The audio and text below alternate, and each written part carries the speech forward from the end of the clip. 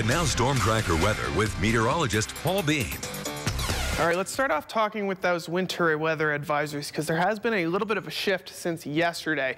Now, yesterday we were seeing an advisory pretty much everywhere in this region, and Idaho Falls was included in that. But since then, that has been backed off, but one has been added to Pocatello, and this is for 2 to 6 inches until 5 p.m. Saturday. So expect to see the snow continue through tonight into tomorrow.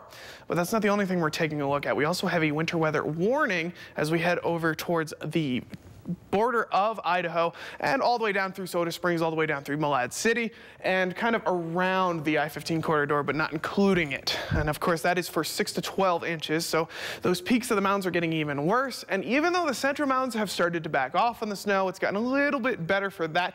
In that case, they're still under that avalanche warning, especially in the areas on the west side. And you're going to see that until 7:30 a.m. tomorrow, you're going to continue to see this avalanche warning in place. But I wouldn't be surprised if you see that extended. We did see a lot of heavy snowfall in those areas. We're seeing some wind move through still, so it is going to still be avalanche prone areas. So even if that avalanche warning gets called off, if you're thinking it's a good idea to go out there, I would advise against it because it is going to be another windy day moving through this weekend. So it is definitely going to be a dangerous area snow-wise.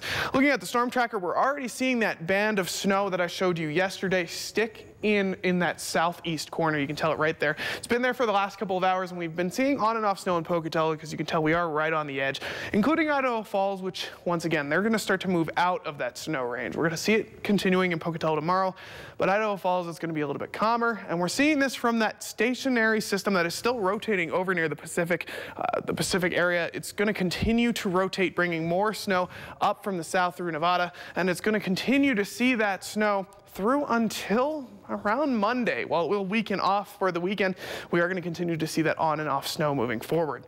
Future tracker for tomorrow, seeing that stationary band continue, and while Idaho Falls sees a little bit in the early half of the day, the worst of it is going to be in that corner, and it does continue to stick around there for pretty much the next 24 hours. And while it does start to weaken after that, it is going to continue to put out some snow moving forward to as far as close to Monday. As for tonight, that snow does continue in the Snake River Plain. Temperatures dropping back down to those 20s. Center mountains are calm and cold, but 14 in Chalice, so still seeing those temperatures well down there, even though the snow has moved out. And then finally, the highlands in western Wyoming, heavier snow, 16 in Island Park. It's definitely the worst in the highlands, and that snow is sticking around as well, with 32 in Island Park for tomorrow. So not even getting above freezing in some areas for the highlands in western Wyoming. And now as we hit what we're going to see in the central mountains, a little bit of snow makes its return, but for the most part, it's not nearly as strong as that band moving through. 35 in Chalice. And then finally for the Snake River Plain, that snow does persist. 36 in Pocatello on that 7-day. Well, I'll show you a very similar story. We're seeing a lot of those temperatures stick lower. And of course, that snow sticks around until Monday with a little bit of wind moving through. That's why I wanted to draw attention to that avalanche, even though it's going to be done by tomorrow morning. Idaho Falls very similar, sticking around till Monday, but this is a much weaker chance. It's closer to those 40–50%, a little bit more scattered, but still going to stick around for the next 3 days. A lot of those temperatures getting close to those single digits at night too, so it is going to be pretty rough for those colder temperatures.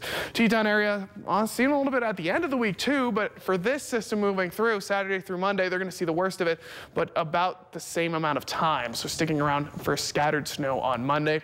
Then finally for that central mountains, very similar, but they're seeing it wane off right now. Saturday sees a little bit clearer, a little bit more scattered, a little bit more on Sunday, but definitely the weakest out of all 3 areas. And we're going to continue to see that moving into next week as well. Now, we talked about that precipitation yesterday, but true or false, Pocatello's average temperature last month was below average. True or false? We'll have the answer coming up later.